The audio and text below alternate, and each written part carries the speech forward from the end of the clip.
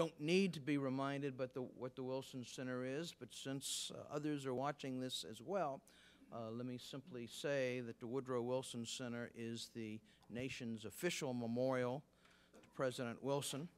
The Wilson Center seeks to replicate and commemorate President Wilson's twin passions of sound scholarship and good policy. And indeed, we try to create a bridge between the world of the policymaker and the world of the scholar. I want to thank my colleagues, our colleagues at the Kissinger Institute on China and the United States, who are one of the sponsors or co-sponsors of this program.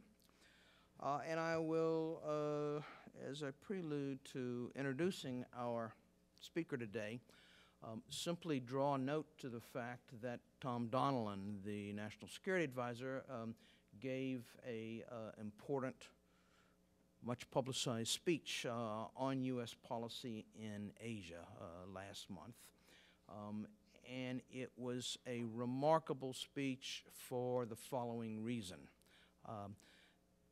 It did not devote so much as a single sentence to cross-strait relations, to concerns about conflict between China and Taiwan, or to the possibility that the United States might in some manner be drawn into escalating tensions between Taiwan and China.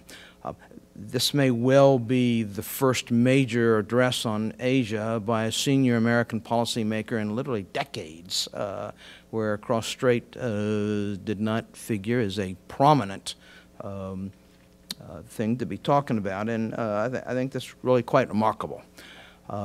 Whether or not that is justified, whether or not relations between the two sides of the strait are quite as non-threatening today as Mr. Donilon's speech might lead us to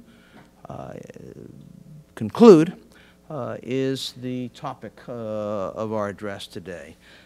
We are privileged and delighted to have with us Szu-yin, who is today a professor in the Graduate Institute of International Affairs and Strategic Studies at Tamkang University in Taipei. You have seen his bio, and so I won't tell you everything that's on it.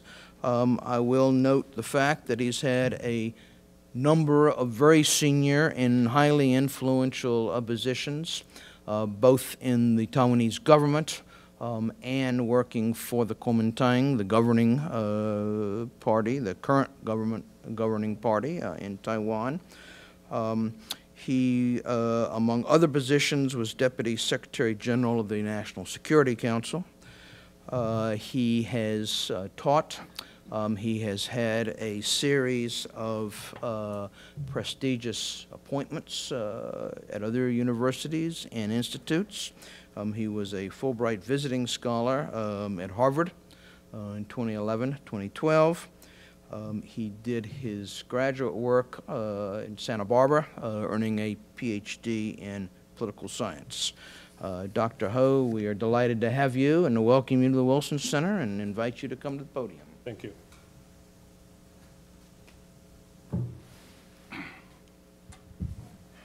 Well, it gives me a tremendous pleasure, and I have to be frank with you, and also a nervousness to be here. And I want to thank Bob and his program for the invitation. And I'm also happy to see a lot of old friends around the table. Against the drop of Donilon's speech last month, I should say that actually there shouldn't be that much to talk about. But indeed, there's something I want to regurgitate, and I've done some research along this line. That is the cross-strait relations, and it becomes a for the past several years, the cross-strait relations became a fascinating topic for my academic interest. It has something to do with great power rivalry, and of course, it has something to do with how a small state survive in a very uncertain environment. And of course, the survival strategy of a small state is the theme of a very famous median dialogue in a Peloponnesian War. And I see Warren smiling at me. And then, of course, it has to do with the effectiveness of statecraft, whether it's a threat or promises. And then again, we have, as political scientists, we can learn a couple of lessons from the teachings of Thomas Schelling in his strategy of conflict. And I basically did my research last year when I was with Harvard Fairbanks Center. And the idea is, yes, of course, as Mr. Donnellan had observed, there is only peace across the Taiwan Strait. But below the surface, I see a lot of political, economic, and statecraft going on between the two sides. And my story has to start from the 1992 consensus. Now, I believe many of you are already well aware of. That was something achieved between the SEF and the China's ARETS and Taiwan's Strait Exchange Foundation. The two chairmen in 1992 met in Singapore and then in Hong Kong, discussing, trying to solve the sovereignty issue of one China. And in the end, through informal exchanges, they agreed a formula of, I should say, agreeing to disagree. That is, both sides agreed, well, specifically, according to the informal exchanges between the two chairmen, both sides agreed to express the principle of one China, respectively. And then later on, from 1990, after the 1995-1996 Taiwan's first free presidential election, Taiwan's attitude toward China changed under former President Lee, and then President Chen followed up from 2000 to 2008. This formula was put on back burner. It was no longer used for any sort of political purpose. In 2008, when President Ma assumed Taiwan's presidential office, he picked this up and used that as a design to paper over the differences over sovereignty issue on Taiwan. So, and China was just happy in that time to take that up. So 92 consensus became the very foundation, the basis of Cross-Strait current exchanges. And then here, I have to say a few words about China's policy toward Taiwan. We usually say when I was a student in the United States, I was taught the behavior of hegemon, presumably the Britain under the what is it, Pax Britannica, and then United States under Pax Americana. Presumably, a hegemon has three phases. The first phase is to use the hegemon would use its power, sheer power, naked power, to change, to influence, mostly in a negative way, other countries' behavior or policy preferences. And the second phase is the hegemon may use its international market power to structure the target countries' say, price levels or economic development. And the third phase is to use ideology to make sure that the target country's political agenda would be in line for the hegemon. I have to say that the United States has done that since the Second World War. And of course, these three phases are just ideal types. They interact, and sometimes they are used in combination, in various combinations. And China has three phases toward Taiwan. The first is sheer power. And of course, that includes the deployment of cruise missiles aiming at Taiwan, and that includes the diplomatic isolation of Taiwan. But through the years, Taiwan had gradually learned how to neutralize the first phase of China. That is, war is, of course, war across the Taiwan Strait is horrible. But we also know that the current international norm simply does not think a norm is a legitimate means to solve disputes, territorial disputes. That is an international norm as I observed it for the past 10 or 20 years. And then China is very successful in isolating Taiwan. But then again, Taiwan learned to design around the Chinese diplomatic isolating effort. Well, for example, nowadays, 127 countries gave Taiwan visa waiver program or landing visa rights. And then Taiwan has established over 90 offices in the semi-diplomatic offices in 65 major countries which just do not recognize Taiwan diplomatically. Thus, at least, Taiwan is able to somewhat neutralize the diplomatic isolation imposed on China.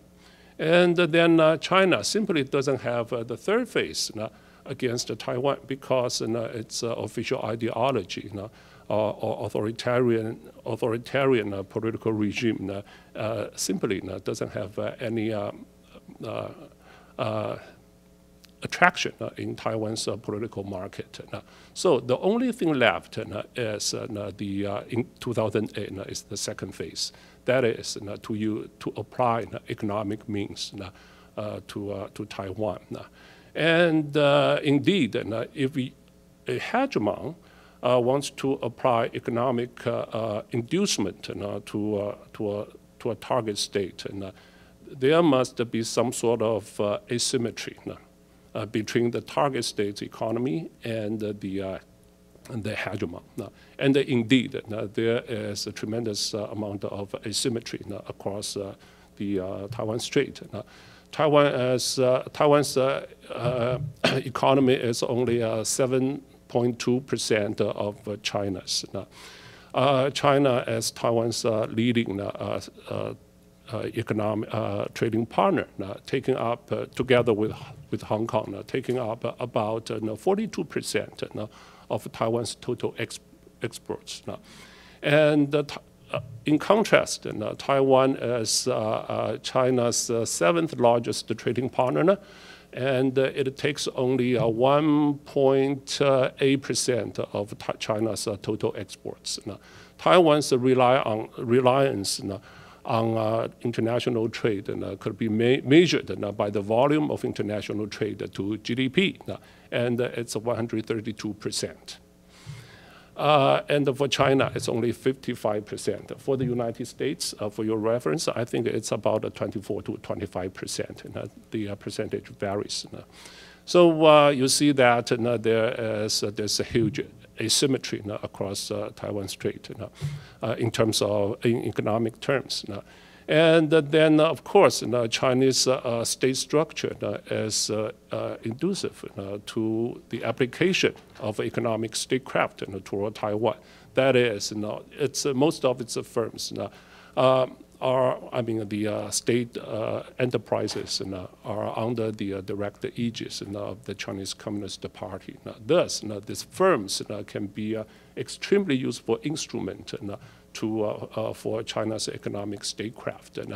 And then China doesn't have to respond really doesn't have to respond to the corporate business climate. That is, if it asks a state-owned enterprise to buy something from Taiwan, well, most likely the SOE would obey. But Taiwan is very, very different. And Taiwan government has to respond to public opinion in general and to corporate pressure. It has to, I think for most liberal democracies, the government is responsible for the good life of the people it rules. So given this political asymmetry, Taiwan is an easy target for China's economic statecraft. So this is what I did. I collected data from the data was from the June 2009 to July 2011. China sent 55 purchase missions to Taiwan. And it also sent, in the millions, Chinese tourists to Taiwan. Okay, the purchase missions and the Chinese tourists to Taiwan are very important because they are the benefits China can give Taiwan, and that can really be seen by Taiwanese people. Most Taiwan people, they simply cannot see our investments in China, and we of course made a lot of money from a Chinese mainland market. But a lot of people cannot see those. Most people do not think in terms of macroeconomic trends. Rather, they believe in what they see. So when you go to Taiwan's any night market, you see a lot of Chinese tourists. When you go to all these famous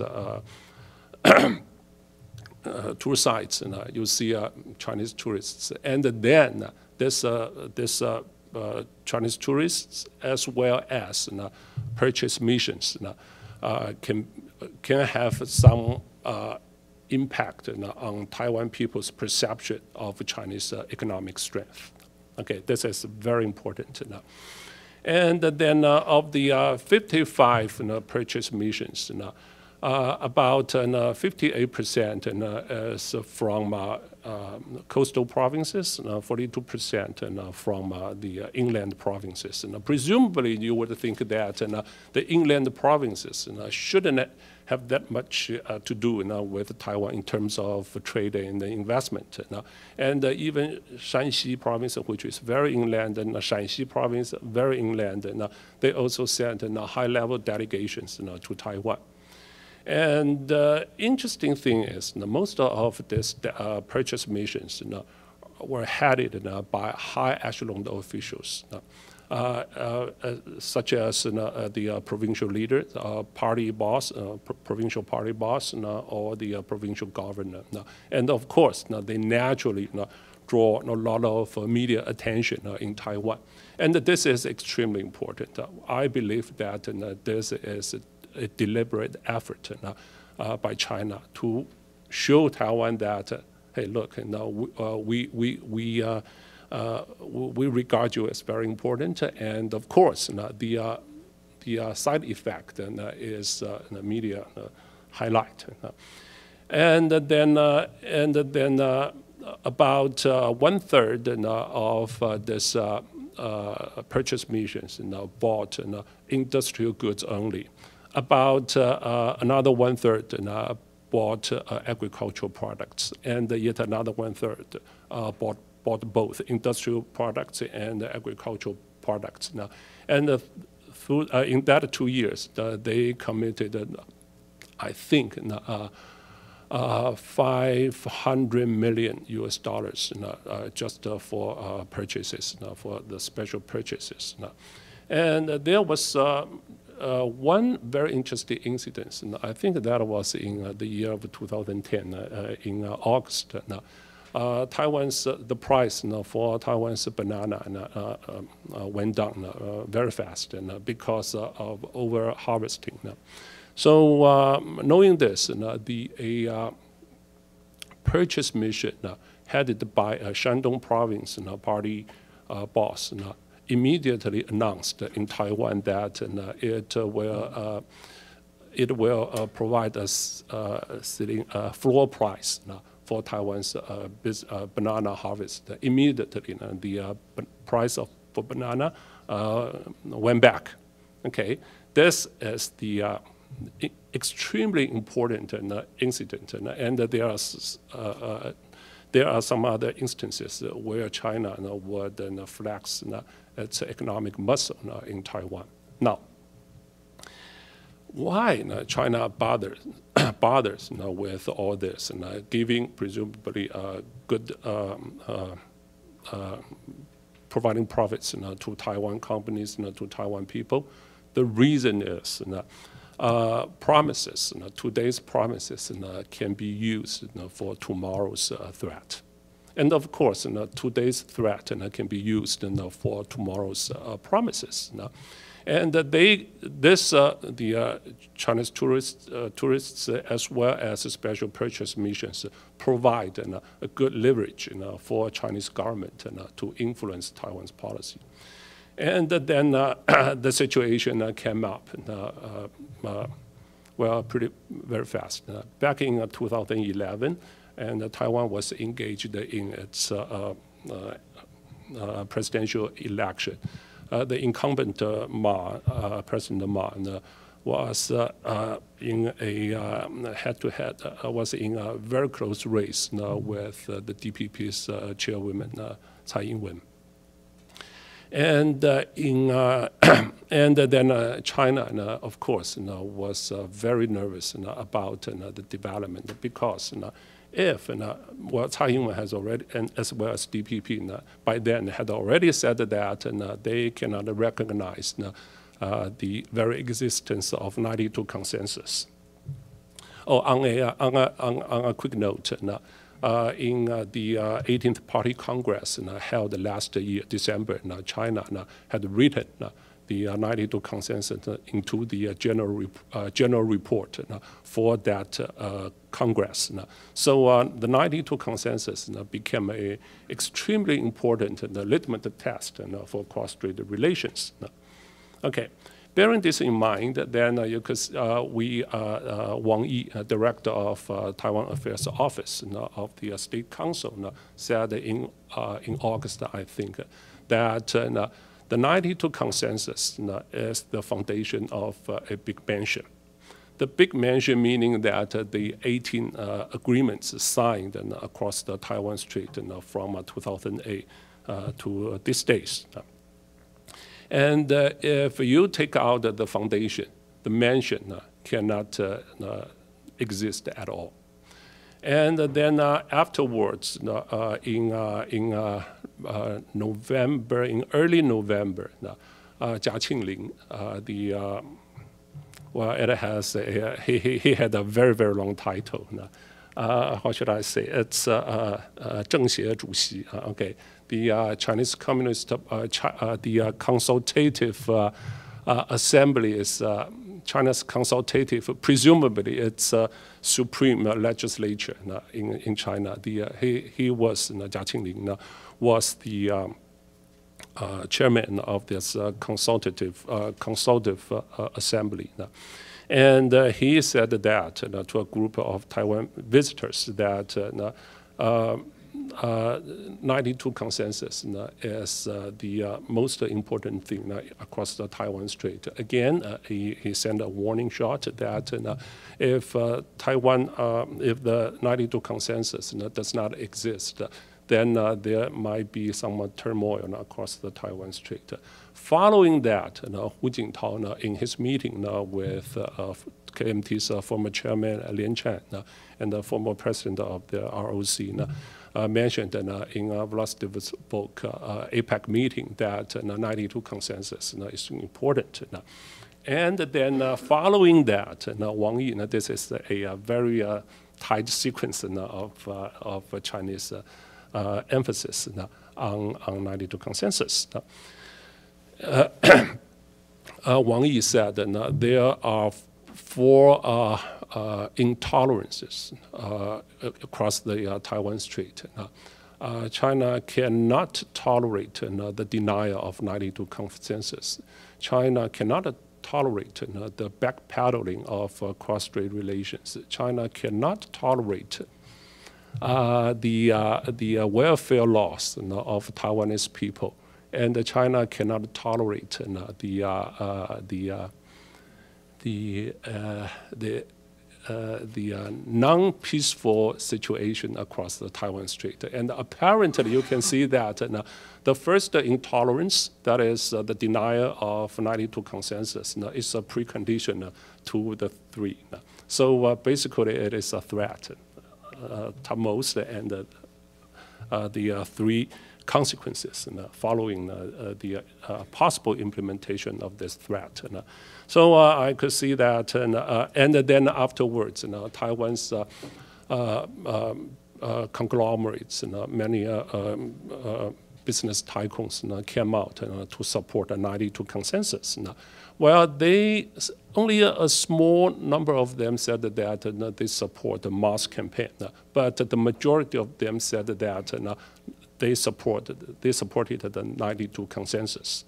And then the Commonwealth, which is Taiwan's most prestigious magazine, business magazine, did a survey on Taiwan's top 1,000 businesses, and the majority of them was supportive of 92 consensus. And that pretty much changed the political agenda of the campaign. Ultimately, the political agenda was crystallized upon the 92 consensus that pretty much mobilized the KMT supporters, and you could see that, and then the rest as history. Okay, so what I'm saying here is that China, by investing in Taiwan and trading more with Taiwan, sending more tourists to Taiwan, created a very useful leverage for deterrence purpose. This is important. There is a big difference between deterrence and compellence or coercion. Okay, so this economic statecraft toward Taiwan is mainly for deterrence purpose. The next question, a natural question for me to ask is, would it serve as a compellent threat or coercive threat, if you want? Okay, there is a big difference between deterrence and compellence. Deterrence means that if you do something, I'm going to punish you. I want to add my punishment into your equation of decision. Okay, for compellence, it means that okay, unless you do something, otherwise I will punish you. Okay, this is coercion or compellence. Both deterrence and the compellence threats aim to change the other side's behavior, but its internal dynamics are very different. And again, I said, deterrence is if you do something, I'm going to punish you. If you declare Taiwan independence, I'm going to punish you. And if you deny 92 consensus, I'm going to punish you from China's perspective. Compellence means that, okay, to put it more concretely, that is, if Taiwan does not come to negotiation table for peace talks, for political talks, I'm going to punish you. That is, unless you sit there with, unless Taiwan sits at the negotiation table for peace talks with China, if Taiwan decides no, no peace talks, then China will punish Taiwan. Okay, I'm arguing that deterrence, as the example I just suggested, would work, probably will work, but compellence won't work. The reason is easy. It's quite simple, actually. Okay, look, if Taiwan complies China's pressure that we sit at the negotiation table for peace talks, we are not sure if Taiwan will apply the same pressure next time, next round. That is, if we comply, we will be punished further. And then if we move down toward that way, then that would be ultimate reunification. Okay? And there is no way China can guarantee that. The promise, the threat, okay, look, the point is, the other side of promise and the threat are two sides of the same coin. If you threat someone, and if the target complies, then you have to guarantee a promise that, hey, look, if you comply, I'm not going to punish you. But in this case, if China exerts pressure on Taiwan, say, well, for peace talks, if Taiwan complies, China cannot guarantee there won't be a second round. And if there is no such guarantee, I don't think there's such guarantee. There can be such guarantee, or there can be any such guarantee that is believable to Taiwan. Then Taiwan will not follow through. So if if Taiwan resists this pressure, and China backs off from its threat, that would be the best scenario for Taiwan, because Taiwan would know that it is capable and it has confidence to resist Chinese pressure. And that would be the least favorable outcome for China, because China would definitely lose face or lose its credibility. So in this case, if China applies pressure, Taiwan resists, and China backs off, that would be the worst outcome for China and the best outcome for Taiwan. And foreseeing that, I don't think China would apply pressure in the first place. Okay, so that means status quo. And then, of course, China won't apply pressure to Taiwan. If Taiwan complies under Chinese pressure, and then China will apply further pressure, and that will be the worst scenario for Taiwan, that will be the best scenario for China. Foreseeing that, Taiwan won't give any green light, any nod to Cross-Strait peace talks, or to conclude some sort of peace treaty. So I would argue that compellence won't be successful for China. So status quo is here to prevail. This is my guess. And then the next question would be, will someday China have its way? That is very important because China, some people forecast that China will grow 7 or 8% for the next 20 years, because China is now developing the Big West and the western part, the inland part of the country. And the momentum can be sustainable for another 20 years. And Taiwan is not doing that well in economic sphere. So when China grows bigger and relatively Taiwan becomes smaller, will one day Taiwan cave to Chinese pressure? This is extremely important. And my guess is that unless China can cultivate a very significant constituency in Taiwan with very high stakes in its business dealings with China. And this constituency would have significant presence in Taiwan's political system. China cannot be successful. And for us, how Taiwan should defend this possible, well, it is not probable, it's merely possible scenario. The best way is to liberalize its economy. And Barbara is here, you know that, and we are not doing a good job there. And trade liberalization would attract more international capital, more international investment, which means Taiwan will be a higher stake for international community. And we're not doing that. Taiwan, in terms of trade liberalization, we can keep everything toward our chest. And the thing is, our political system does not allow rapid trade liberalization.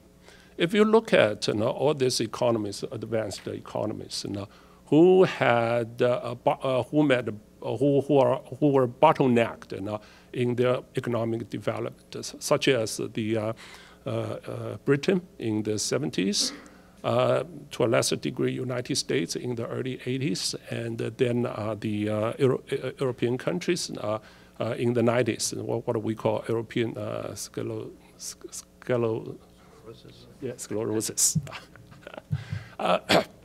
They all started now with liberalization. And we are at the bottleneck. And I'm not sure now we are in the state of sclerosis, but I'm pretty sure that we're in the bottleneck. Unless we have trade liberalization, we cannot struggle ourselves out of this economic statecraft exercised by China. Okay, I think I have said about 40 minutes, and I'll take some questions.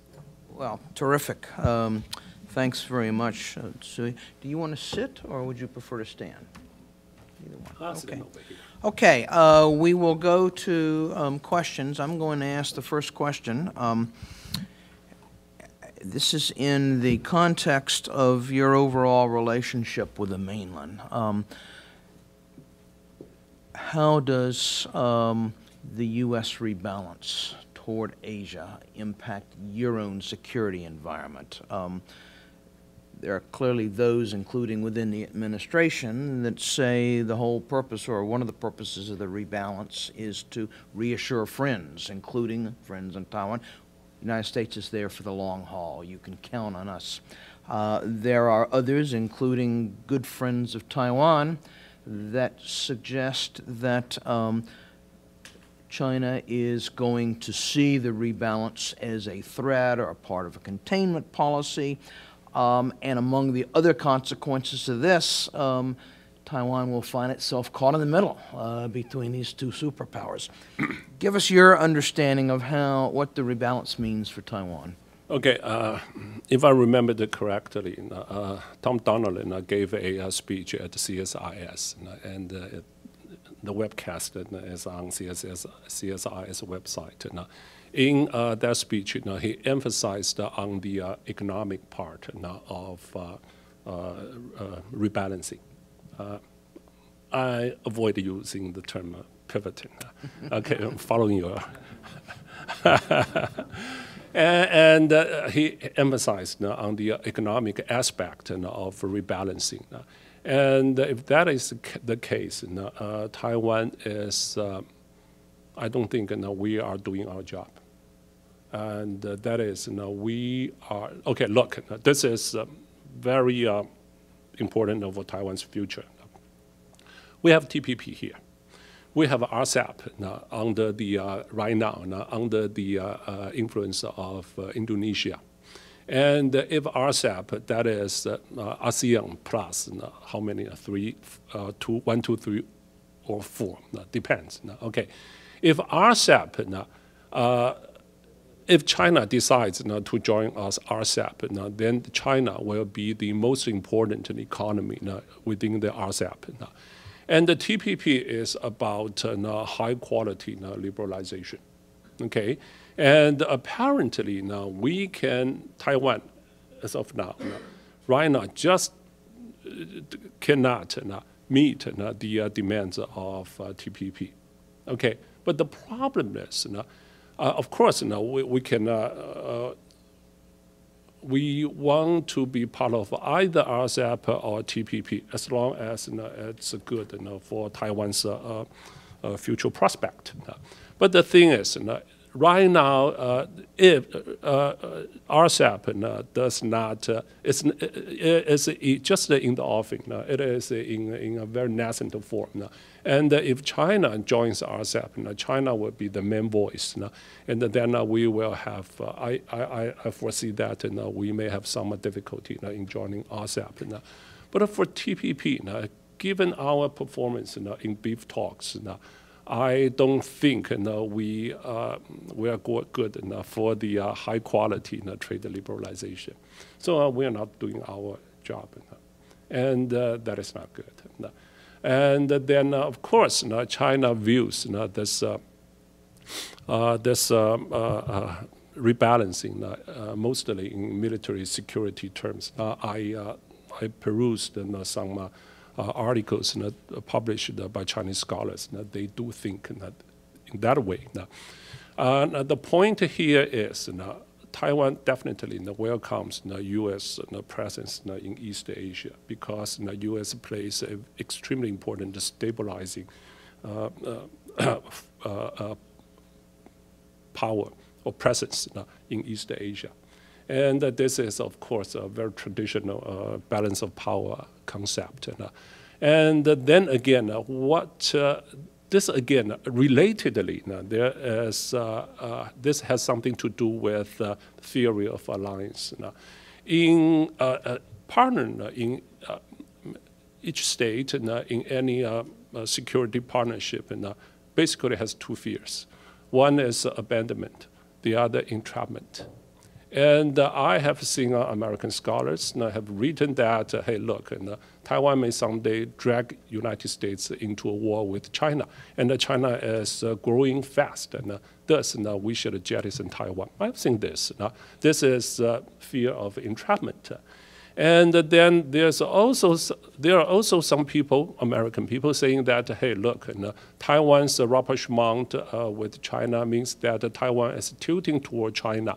And thus, Taiwan is quote-unquote abandoning United States. And for us, we intend nothing. Of course, we have our fear of being abandoned by the United States. Of course, we have that.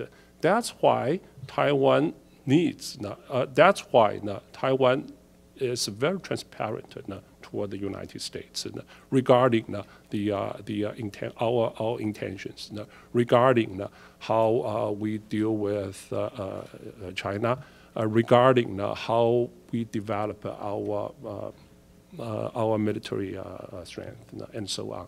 And this is the only role we can play in this American rebalancing back toward Asia. Good, thank you. We have about 15 minutes. Let's put two questions on the table simultaneously. We'll go over here first, and then we'll go back over here secondly.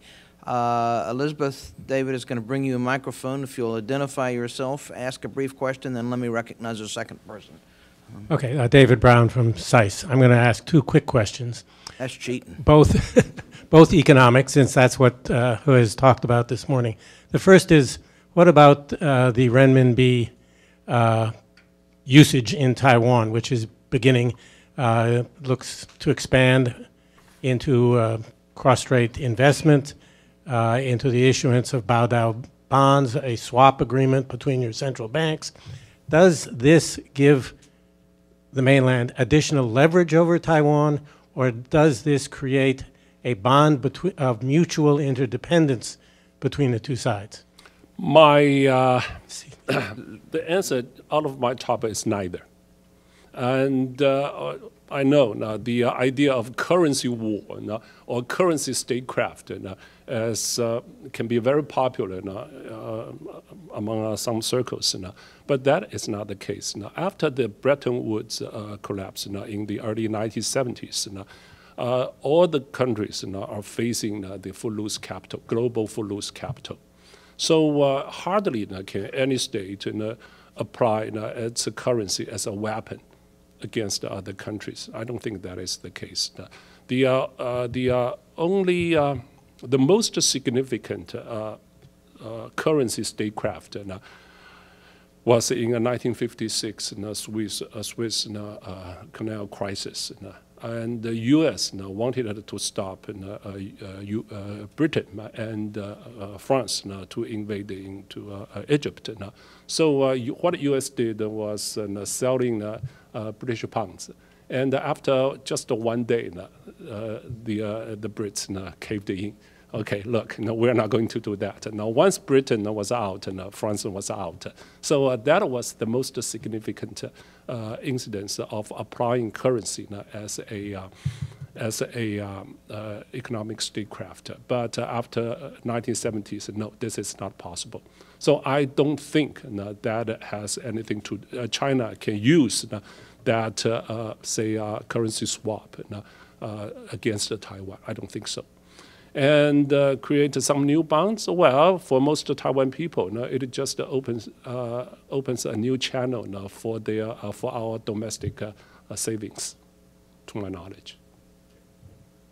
David, you still have the microphone? Okay. Did someone else over here have their hand up? Okay, let's come over here to this side then.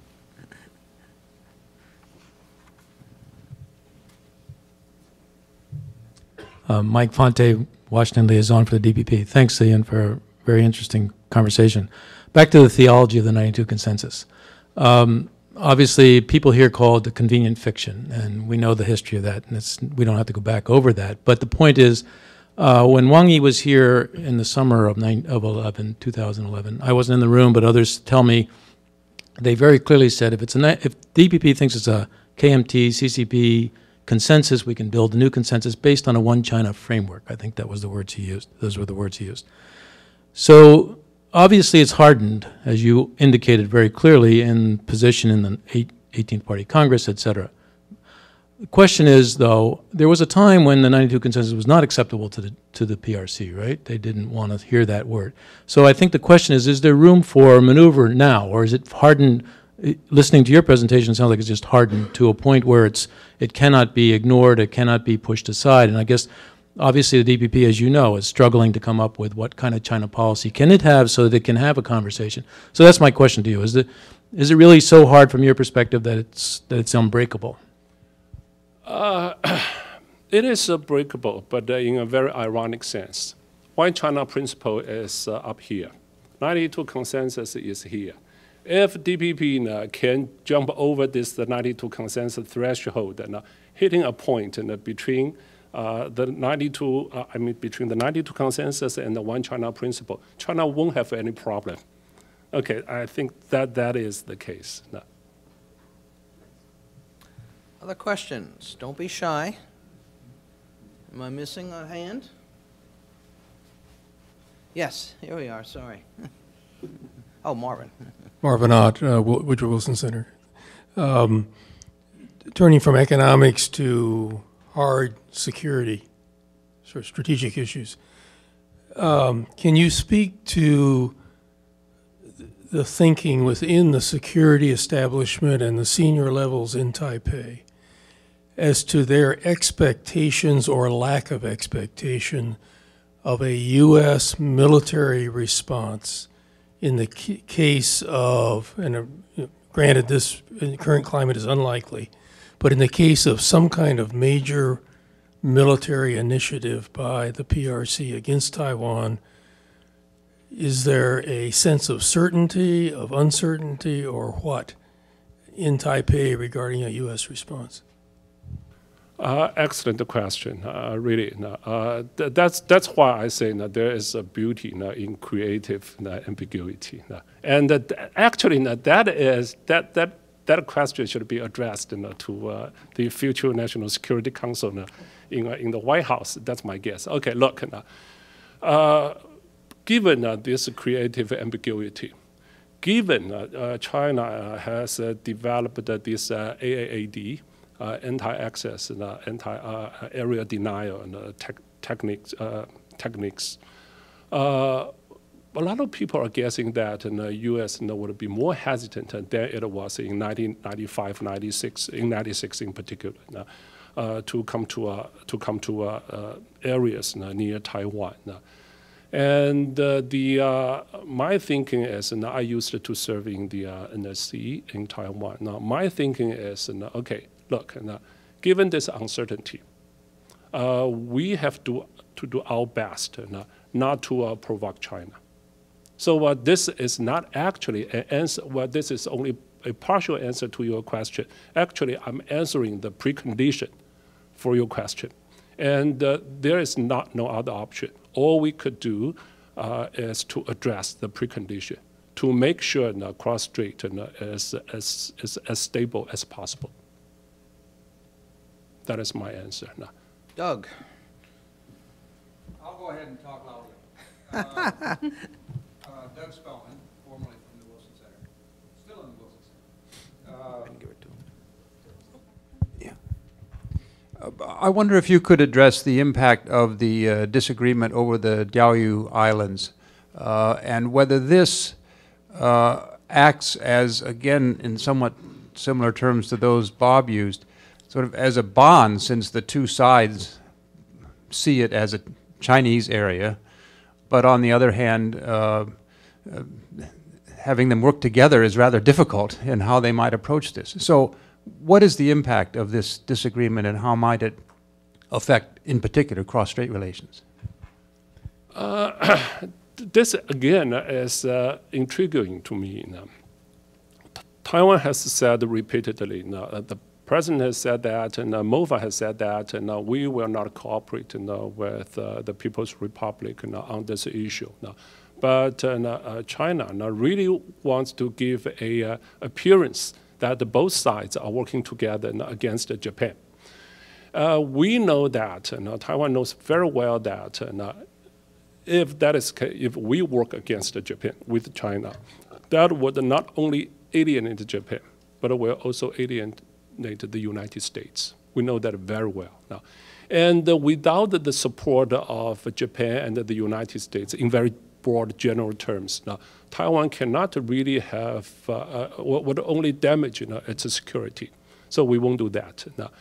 And then again, this thing, this Diaoyu thing is again, is a triangular relationship. And each side would adjust the positions of the other two sides accordingly. And now I feel that both China and Japan are trying to step down from a very tall ladder.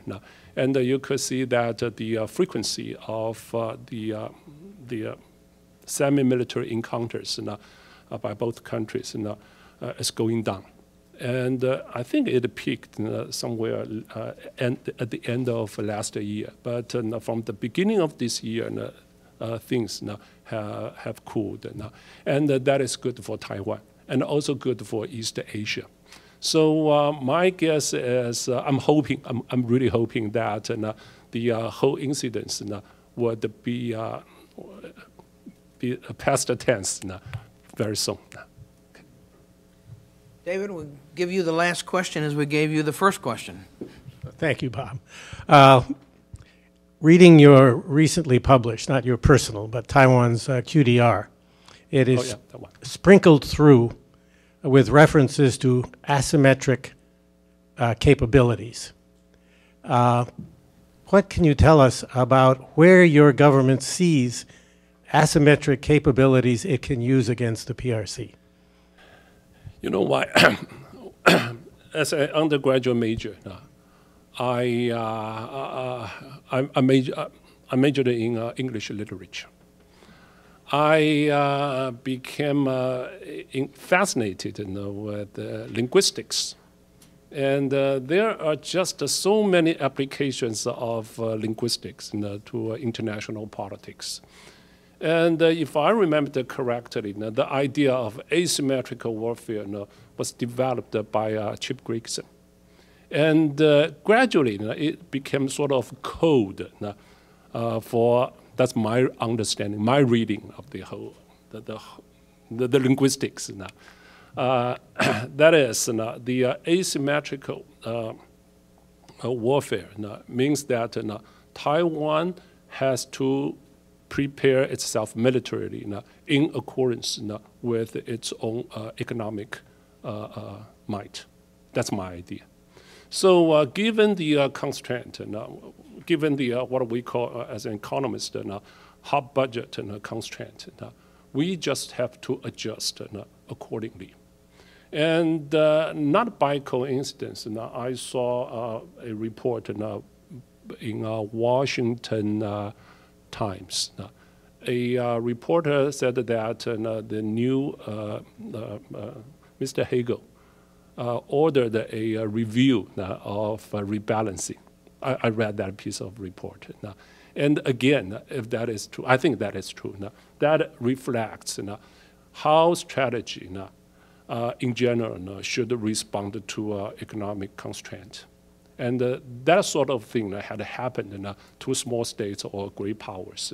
If you look at British's decision to downsize its colonies, you know that all these colonies no longer were the gems of the British crown. Rather, they are burdens. So they decided, we have a historian here, so they decided to downsize. So the asymmetrical warfare concept basically is about how Taiwan should develop enhance its economic strength, given the hard budget constraints.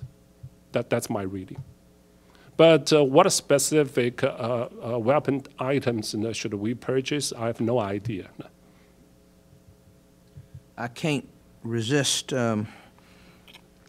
commenting that at the very moment Secretary Hagel was announcing this new review, whether or not the Pentagon could afford to rebalance, he also named to head up this review Ashton Carter, who happened to be in Jakarta at that very moment giving a major speech advocating for the rebalance. Yes, I noticed that. I noticed that as well. Some of us are not quite sure that it's not pre-cooked, shall we say. Szu-yin, we appreciate you being here. We learned a lot from you. Yours was a very nuanced explanation and presentation. We look forward to having you back. And if those in the room will join me in expressing our appreciation to Szu. Well, thank you very much. I hope thank you very much. I hope I didn't waste your time. Thank you. You certainly didn't. You certainly didn't. Hey, Barbara. I'm fine. I'm just as candid as well, that was one of the reasons I wanted to come. I always enjoy hearing you speak. Stop in and see us sometime. Oh, most definitely. But my flight. I know.